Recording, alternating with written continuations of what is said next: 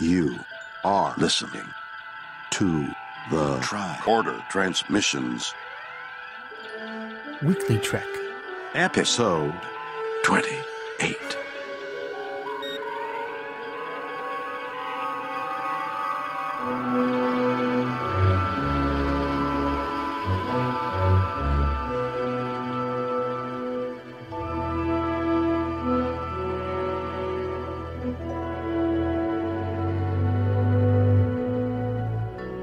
Welcome to Weekly Trek, your roundup of everything Star Trek that happened this week. Transportation of major updates, replication of new merch, Section 31 caliber fan speculation. Whether you're off on a secret Starfleet mission or crash landed onto Kronos and missed out on all the Trek news this week, not to worry, Weekly Trek is here to catch you up. Joining me today is a very special guest and someone I hold in high regard in the Trek community. He's a podcaster, hilarious dude, and a wonderful person all around. Bill Smith of Trek Geeks is here. Hey, Bill. Hey, Shashank. Thank you so much for having me. It is great to finally get a chance to record with the more handsome and smarter half of Polytrex. I'm just saying. Thank you so much. I appreciate that. And speaking of Polytrex, before we get into the news, I promise I won't keep this long, but I don't think there would have been a Polytrex without Trek Geeks. When we started out back in August, really, when was the first time I met you, August of 2017, Yep. and I met Barry also there, and he talked a lot about Trek Geeks and how you could actually do shows that might go out of just the Trek of it all, and you could do something that matters in the community. And when we were coming up with Polytrex, I went back and heard a lot of Trek Geeks. We discussed, there were days when we would just discuss, oh, do you remember how this Trek Geeks episode was done? That would be a good format to do this in. So I promise that I'll do my best to keep it short, but thank you so much for Trek Geeks. Thank you so much for being a part of this community, man. You know, the thing I love about podcasting, and Star Trek podcasting in particular, is that it really is a community.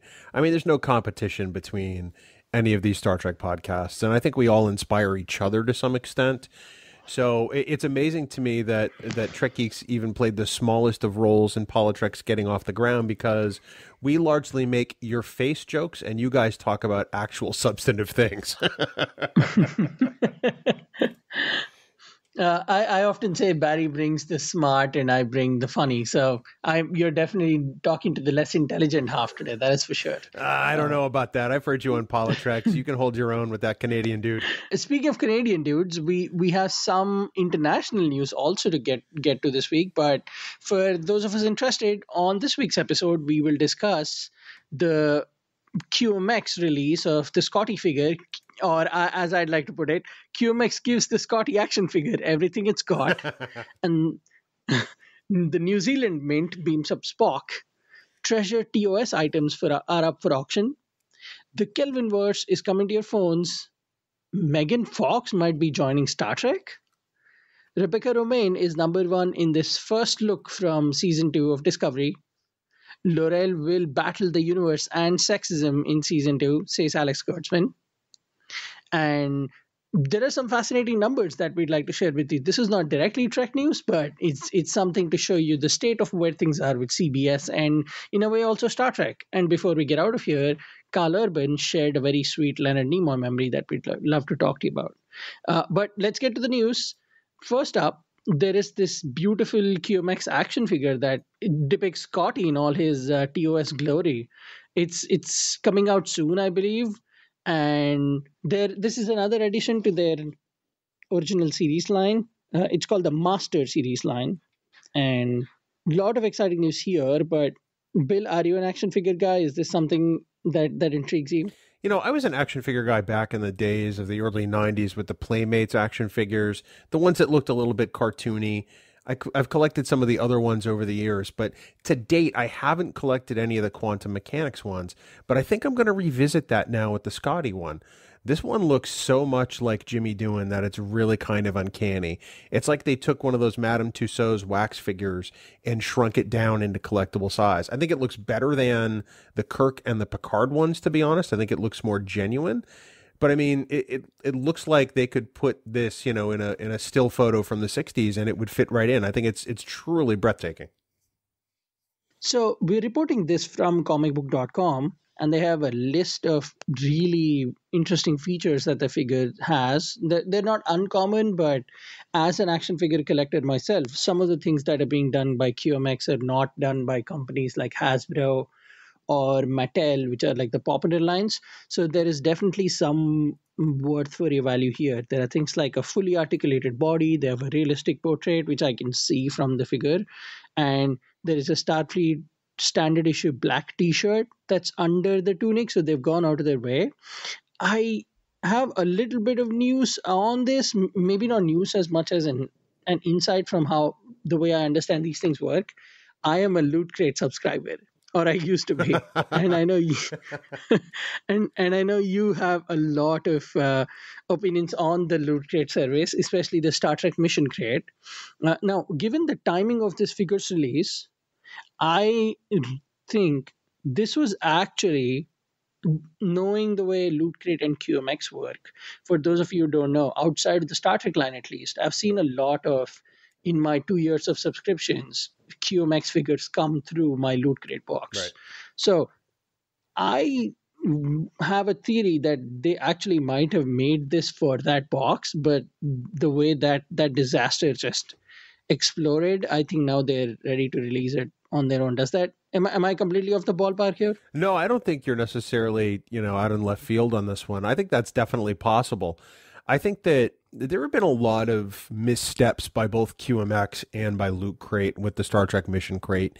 And I can believe that QMX may have had some of these things in the pipeline. And for whatever reason, neither company has delivered on the Mission Crate. So if this, in fact, was part of that particular effort, then I'm glad they're just finally releasing it to the general public, because honestly, I think it's going to sell better. Absolutely. Completely agree. There is no reason for them to even keep going with anything Star Trek Mission Crate related.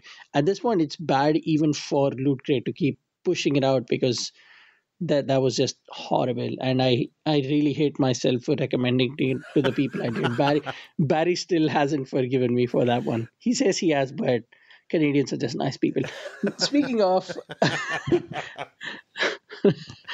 speaking of hyper detail, we talked about another mint using another Star Trek character a few weeks ago on Weekly Trek, but looks like this time the New Zealand mint is taking on Spock in silver. It's a beautiful new mint that they're going to release. It's a silver miniature of Spock and it's done by the 3D master sculptor Alejandro Pereira Esquara, and it depicts him with his Vulcan hand pose. And it's made out of a minimum of 150 grams pure silver, and it's about 10 centimeters tall. It looks beautiful. What do you think? It's really kind of amazing. From the early 90s, I have a pewter Batman sculpture that has been on my desk ever since I got it, in San Diego back, I want to say 93, 94. And I love that thing because it's just so detailed and it looks so much like Michael Keaton as Batman. When I take a look at this sculpture of Spock, it looks like Leonard Nimoy posed for this himself. And I think I like the things like the not really wrinkles in the uniform, but the ridges where you can see the uniform isn't necessarily lying right. I like the detail on the tricorder. I love the Vulcan hand salute, because it's like it's popped right out of the episode. I wasn't necessarily considering this until we, started reviewing links for WeeklyTrek, but now I'm like, man, I may have to get this too. So my wallet could be a lot lighter by the time we're done this episode if we keep going this way, Shashank. Well, it's New Zealand, so I'm sure they'll take Kiwis instead of money. You might be okay there. No offense to people in New Zealand. Not at all. It's a joke. Yeah. So, but go ahead. What about you? I mean, you mentioned in the last segment you were an action figure guy. I mean, do these kinds of things interest you when you see these types of sculptures? Speaking of these two, I am definitely more interested in the Scotty figure, just because it's a 7-inch figure, and those are what I collect. If you meet action figure collectors, they'll have a type. It's like dating, like how we have a type with whoever we date. There is a type of action figure collectors. There are people who collect only 6 or 7-inch figures like I do. Sure. Then there are people who collect miniatures like this one. Very rarely do people cross over. So this is not as much something that I'm interested in, but I might be interested in it just because they're only doing 1,000 of them. according to the mint, and it might be a collector's item sooner or later. So, uh, speaking of just the detail, it's beautiful. You're absolutely right. The figure looks great. My one critique is the stripes on his by his fists. They don't really look that good. Right. And they, I guess in the original series, they never actually popped out of the uniform. From what I remember, they used to be inside the uniform, or at least not this 3D, but then they're selling it as a 3D figure. And I also did some digging, and if you add this to your cart, it looks like it's $550. So uh, I guess it's just what you collect, you know? Yeah, well, they have a Kirk one too in their line, which I find interesting, and it's got Kirk sort of holding his phaser. I think he's wearing the classic tunic as opposed to the Kirk wrap, and this seems to be a trend. I can only suspect that we'll see Dr. McCoy next. They limited that series to 1,000 statues also, but it'll be interesting to see what happens to this over time, because the Kirk one is still also $550, so it hasn't dropped any. Also, just before we get out of this one, I would probably buy it, but I have a dog who will eat anything. So my worry is if I buy this, I'll have to dig it out of some poop at some point. The fear is real, Shashank. I understand all too well. Speaking of sculptors and collector items, we are reporting from Forbes.com that there are a lot of iconic Star Trek, and I'm sure you'll appreciate this, the older Batman and the newer Breaking Bad series. There are a lot of items that are up for auction at Prop Store. There are apparently 400 lots from all these beloved TV shows, and it'll start on the 1st of December which is a Saturday, and it's going to be held in Valencia, California. And just a lot of details here. But did you get to look at this article? Is there something here you're interested in, Bill? It's interesting because I went to check my email the other day for Trek Geeks, and I had about 3 different copies of this press announcement, all from different people, which was kind of fascinating. So they're clearly blanketing all of the Star Trek / nerd sites. And I do think it's interesting. I mean, I was raised on the Adam West Batman. That whole bat shield that they're selling is pretty iconic to me. I don't know that I'm going to have the kind of scratch that's going to be able to pick that thing up, because they think it's going to be between $400,000 and $600,000 US. I think I might want to buy a house before I do something like that. That's just me. The Star Trek costumes, I think, are interesting. I mean, they're it's not exactly like Starfleet uniforms or anything like that. I believe it's from Bread and Circuses, if memory serves. The togas worn by Shatner, and I think the other one's the Spock one, if I'm not mistaken. Mm-hmm. But you figure they're 50 years old. There's definitely some value there. I don't know that I'd want to spend $5,000 to pick up a bag of the fake blue meth that Walter White allegedly created in Breaking Bad. But man, I look at that bat shield every day and I'm like, whoa, that's amazing. Looks like they also have things from TV shows like The Twilight Zone. And trust me, I'm sure there is some Breaking Bad fan out there who will spend that kind of money on that bag of blue sky meth. But is there any specific auction item, just maybe not available here, that you would genuinely spend house worths of money for, Bill? It's pretty amazing. I think that there's... I would love the captain's chair from the Enterprise from like Star Trek the Motion Picture, sort of that era. The one where the armrests fold down and create almost a de facto seatbelt for the only person on the ship. I always thought that was kind of humorous. The older I get, the more I love some of the design aesthetics from the motion picture. So I think I'd like to spend some time collecting some of those things, or maybe just some outright long aged TOS stuff. Nice. I and this is 100% serious. I would really like the para jumping outfits from the 2009 Star Trek. Oh yeah, the one that have parachutes inside them, but they have to be fully functioning. Like I'll definitely spend an entire lifetime's worth of money if they need me to, but as long as they're functioning, I can actually jump out of ships and jump onto red matter devices and fight people. Now, the interesting thing is people who might know me might have expected that I would bid on the Howard Stern's Fartman uniform from the 1992 Video Music Awards on MTV. But I hate to disappoint everybody. That's not what I would go for in this lot. How dare you be mature on this podcast? I know. Tell me. It's tough. I mean, I feel like I have to elevate my game, appearing on the tricorder transmissions. So I'm trying to do the best I can to adult. Yeah, one of us needs to be smart about this.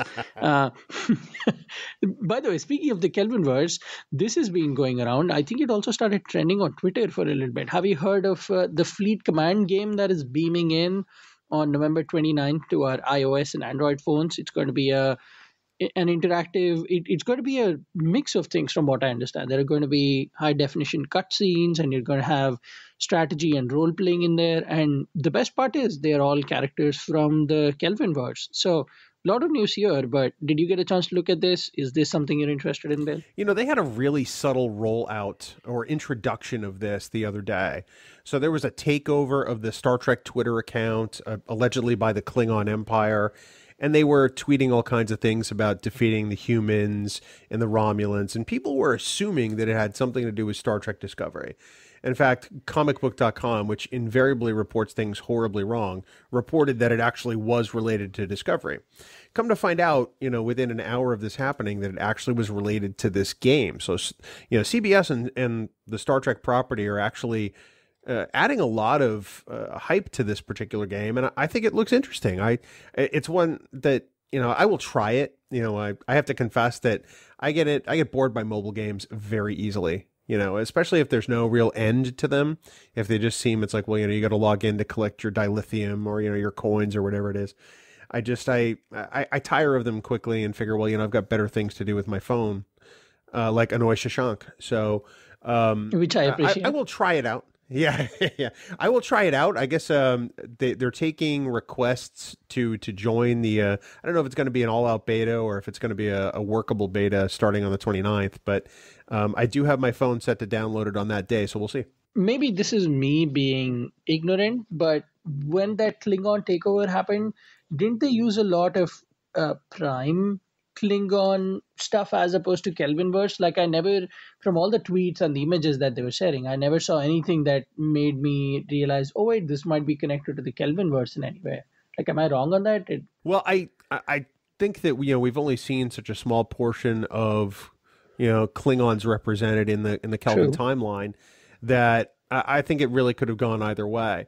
At first, it was some of the images. I mean, it was so obviously Kelvinverse from the looks of things like, the Federation of Warp nacelles and some of the graphics that were posted. And then, come to find out that, it really was Kelvin related. I thought it made sense. I think it's a good way to at least keep interest in that timeline going, not knowing the status of the fourth Star Trek movie at this time. But I'll try it out. At the very least, they'll have me for at least a day or two. And I guess maybe we'll see what they do to win me over at that point. Contrary to your opinion, or the way you perceive mobile games, I think they're too complex right now. Like, I genuinely sit down and they stress me out. It's like, that is too many colors on a screen. Snake was it, the old Motorola black and white phone, and Snake, one line running through trying to catch the dot. That was my jam right there. Anything more than that, and it stresses me out. But hey, while you're here, let me ask you, what do you think of Star Trek 4 status? Do you think that's ever going to happen? I think it'll happen. I think it'll happen without Chris Hemsworth. So Paramount has made a huge mistake by essentially wanting to pay those two actors less than what they already committed to pay them contractually. So I can understand why both the Chris's, Pine and Hemsworth, are like, yeah, I'm out.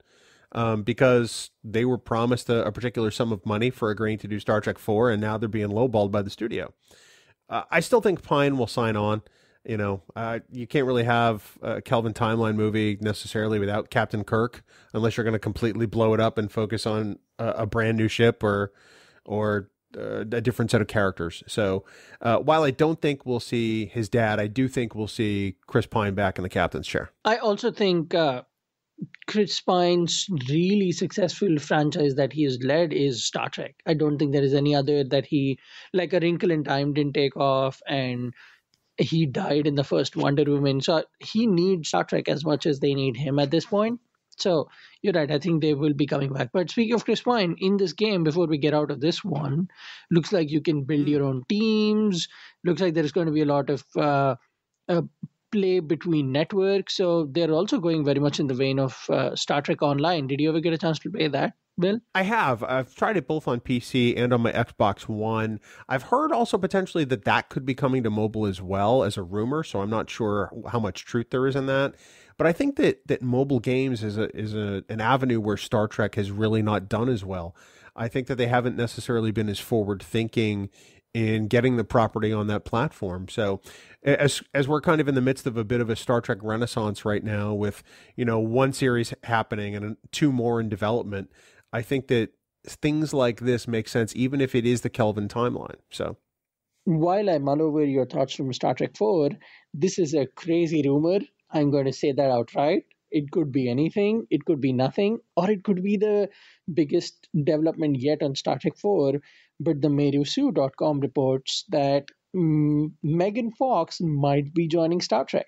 And this comes from a Twitter image that was shared that was going around. They found, I think, on Megan's Instagram that she was on a panel or some sort of a round table with John Cho, and she shared that picture, and some Trekkie on it found it and shared it with the Star Trek Twitter account and asked them, "Hey, what is going on here?"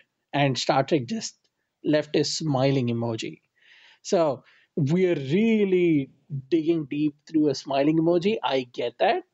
But on the off chance that she actually might be joining Star Trek, isn't that awesome, Bill? I think it would be awesome, but I'm not buying this for a second. This is another one of those stories that initially started with comic book that sort of made the rounds. As you can tell, I don't have a whole lot of love for comic book. Unless they're reporting events they actually went to, they tend to lead with a lot of rumors. And this one just really seems kind of sloppy. If I look at the photo, which looks like it also may have been like an Instagram story at some point, John Cho and Megan Fox are in the middle of what looks like a really sparsely decorated living room set. And there are three other people that we can't identify. So I assume it's some sort of panel discussion, maybe on something Cho has done, maybe on something somebody else on the panel has done, or maybe it's some kind of nerd discussion in general. But I think Star Trek and their Twitter account is kind of trolling people a little bit. I could be wrong. I'll be happy if I'm wrong. But I think that this got blown up all over the place, and I'm still scratching my head as to why. Let me ask you then, if it's not Megan Fox joining us, it looks like there actually is room since Anton Yelkin's departure that there is that space that needs to be occupied. Do you have ideas on who might be a good actor that might be a fit there, and who we could bring back from the Trek mythology to join us on the Enterprise? Well, that's a great question. I'm glad you brought that one up. I've heard some people say that they should bring Jayla back. I don't think enough time will have passed for her to go all the way through Starfleet Academy and to join up with the Enterprise crew. I can't see that happening. They could pick somebody like I don't know, Styles or Garavik or somebody else like that. One of the smaller characters in Star Trek, Commander Kyle. Mm-hmm. As we see him in Star Trek 2 as the comm officer on the Reliant. Maybe he's still a lieutenant at this point. He could fit the navigator spot. I think that there's a wealth of possibilities. Who knows? We could even see maybe Ilea if they sort of play around with it and introduce her earlier than necessarily they would have in the motion picture. So I think there's a lot of possibility there. Well, all of that sounds great. And while we sit down and wonder what happens to the Kelvin Enterprise on Star Trek, looks like things are going great on Discovery's Star Trek and specifically their Enterprise.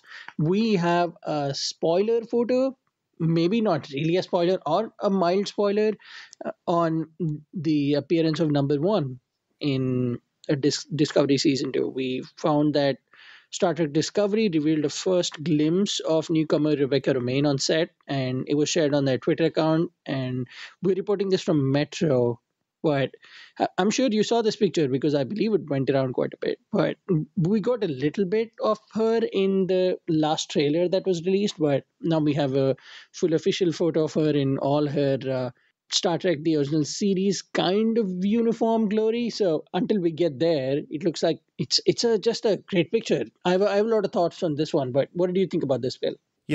I see this image and it makes me so excited.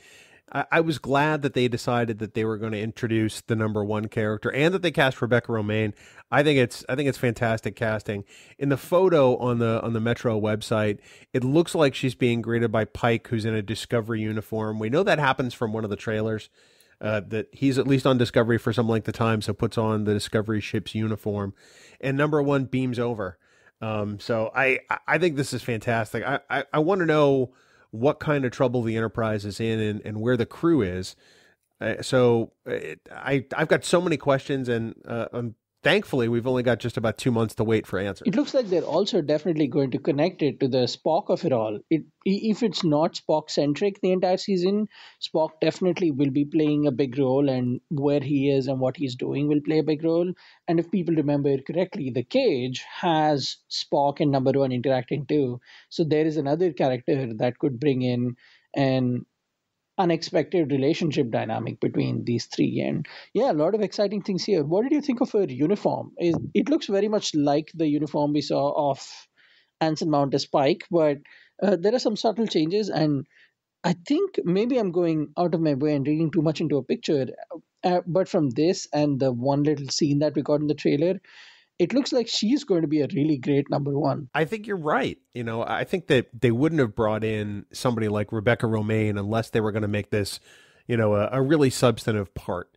I have a feeling that she's got a definite role to play in this season. I mean, you're right. Spock, I think, is going to play at least a major role in the first half of the season. Last year we kind of saw two halves of Discovery. We saw the Klingon War and we saw the Mirror Universe after the mid-season break. So I'm at least counting on the first half of the season being very Spock-centric. Could be more than that, but when I look at Rebecca Romijn in that Discovery version of the TOS uniform, or TOS style uniform, because it likely evolves after this, it looks so cool. And I'm glad that they've put her in pants. Can I just say that? Because there's no reason why she shouldn't be wearing pants. If I remember correctly, in the Cage, Mahel Biret wears almost a turtleneck, right? Yeah. And that was her uniform. So it'll be interesting. I'm really interested to see how they'll show, or maybe they'll never show us the evolution of these uniforms and how they go into what we actually got in the original series. But going into some more Discovery Season 2 news, it looks like Alex Kurtzman has all the answers on where things are going with Star Trek. That's no different with Season 2 of Discovery. We are reporting this from Metro again, and he recently stated that L'Oreal is very much going to be portraying a modern workplace woman situation, especially someone in a position of power. And I'm just going to quote him here. He said, there is a female Klingon leading a warfaring, mostly male-dominated race. And he says, we are mirroring so much of what is happening in our world now. So it looks like L'Oreal finally will be getting that character dynamic that we were all expecting her to get to eventually. So just a lot of thoughts on this. What did you think of this article?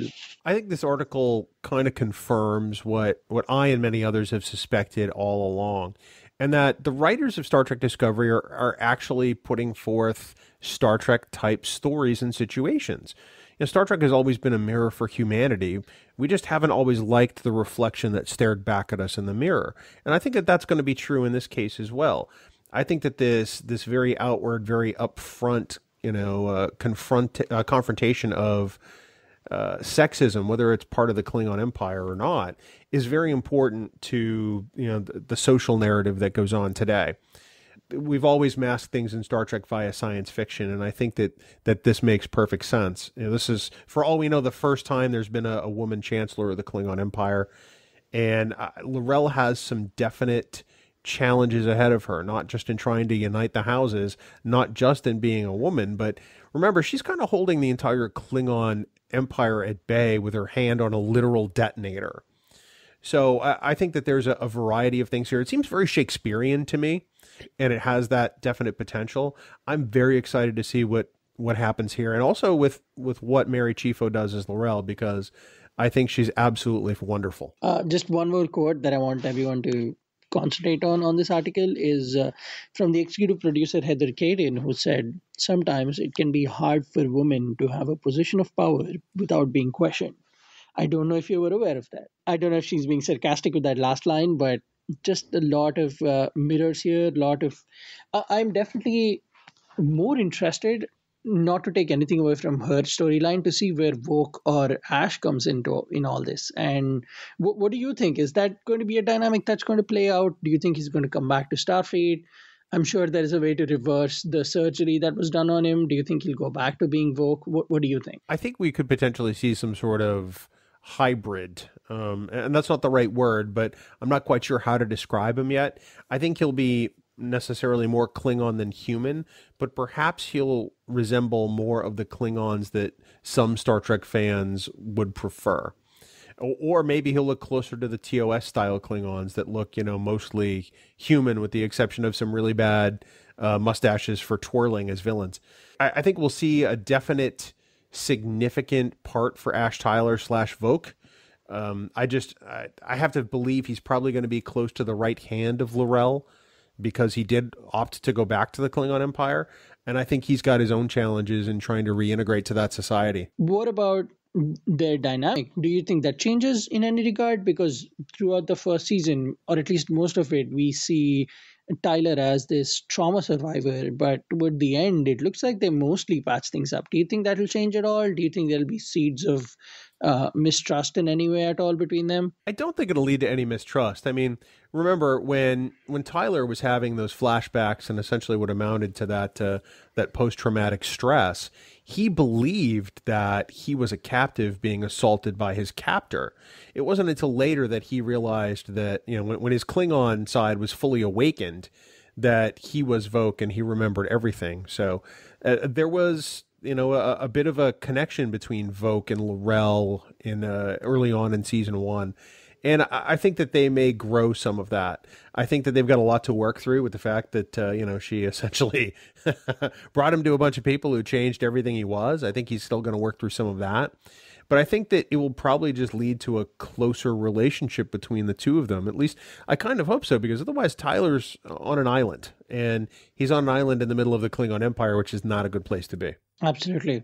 Before we get out of here, there is one article that might not relate directly to Star Trek, but it's kind of a State of the Union article on the third quarter of 2018 for CBS and all their affiliates.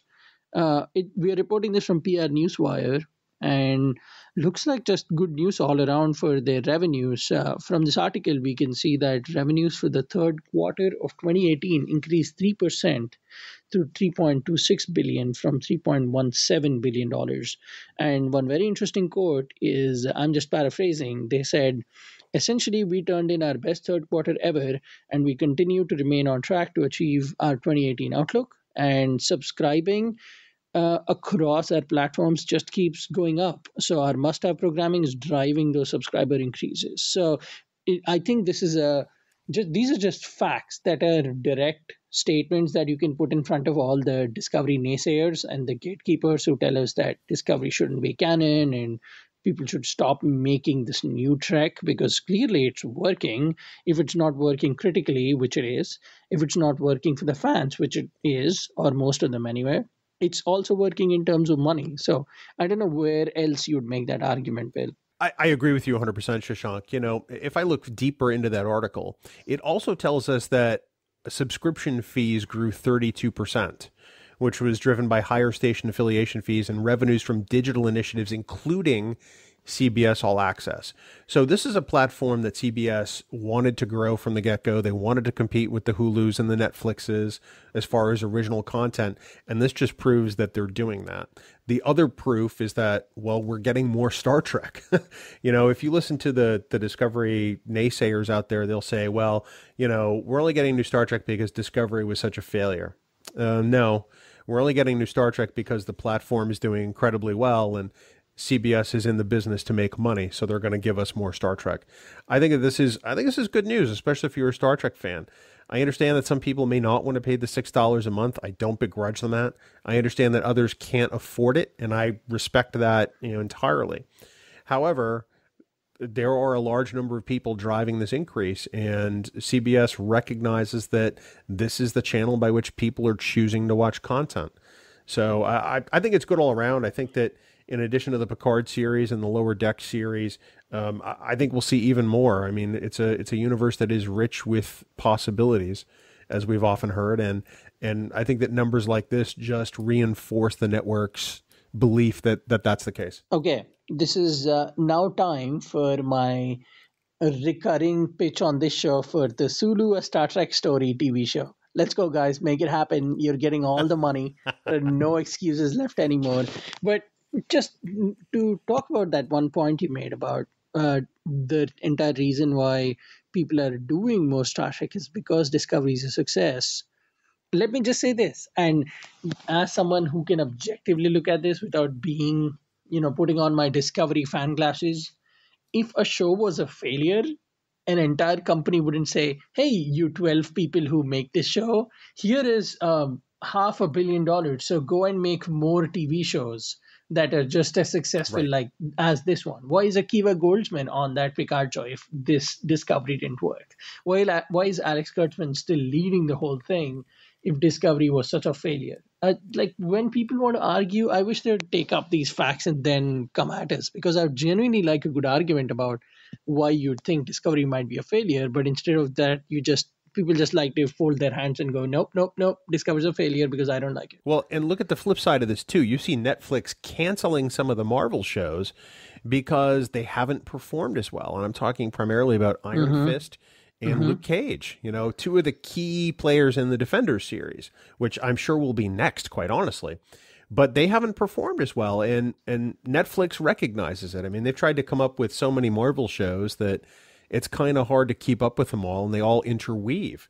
So I think that CBS realizes this too, which is why I think they're taking a rather cautious approach to unveiling more and different Star Trek, because they don't want viewer fatigue as well. And I think that that's a mistake that Netflix made, in rather large fashion. Have you seen season 3 of Daredevil, Bill? I have not yet. I know it came out. I've seen the first 2, and I like it, although I hear that season 3 is also underperforming, which gives me concern. Oh, it's not just underperforming. They lost 50% of their viewers, and it's oh, wow. Yeah, it's all the people who are like, you know what, I'll go watch it at some point.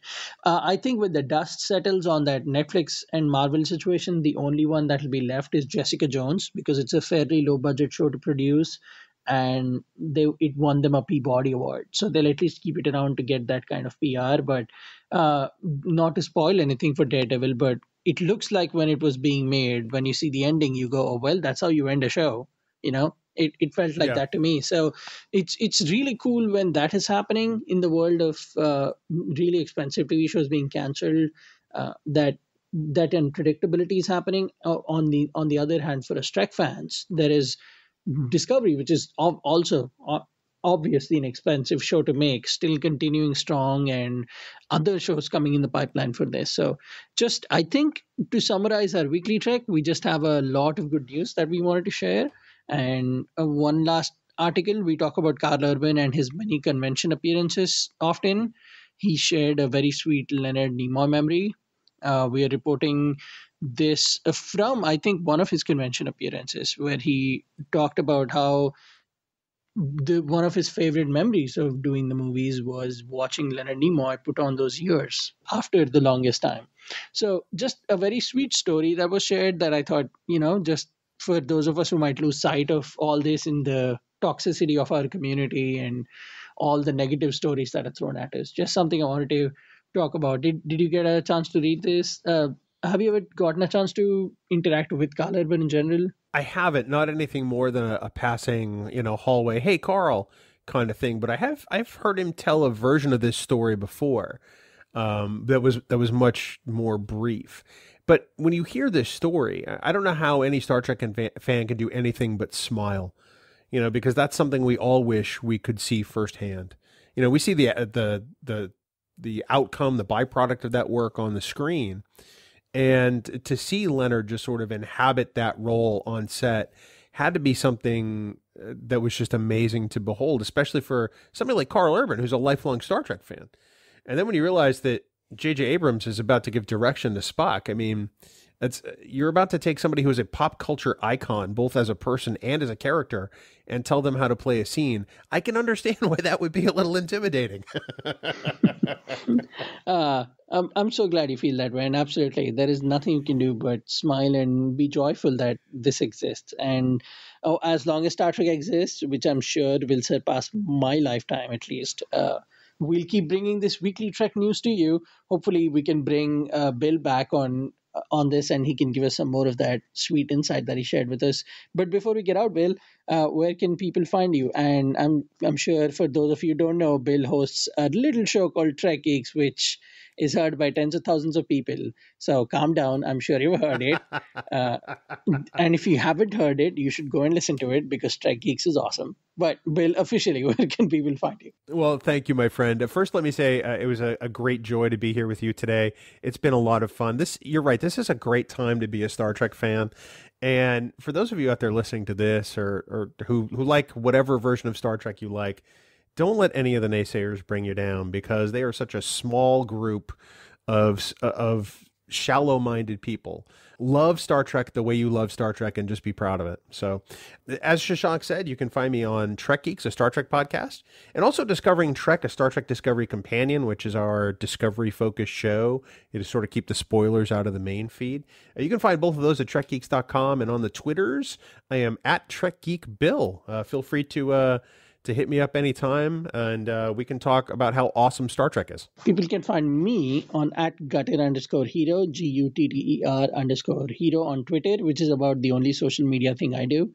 I also love good old email, so if you want to send me an email, you can do that on shashank.avaru@gmail.com. That's shashank.avvaru@gmail.com. You can find this show on @WeeklyTrek on Twitter, and that's the same name on Facebook. Please consider subscribing to us on Patreon. Also, we have a lot of exclusives, like 45 minutes of how I tried to talk my dog out of letting me record an actual episode while we're doing Polytreks called Puppy Treks. So, a lot of interesting stuff there for sure. Speaking of Puppy Treks, I also co-host a show regularly with a guy named Barry DeFord, who might or might not be listening to this because he's the one who's going to be mixing this episode. Barry DeFord, we do a show called Polytreks, where we talk politics and culture from the purview of Star Trek. So just a lot of stuff that we wanted to catch you up on. I'm glad we got to most of it. There's always news that is coming down the pipeline. So stay tuned here with us, and we'll catch you back next week. Until then, live long and prosper.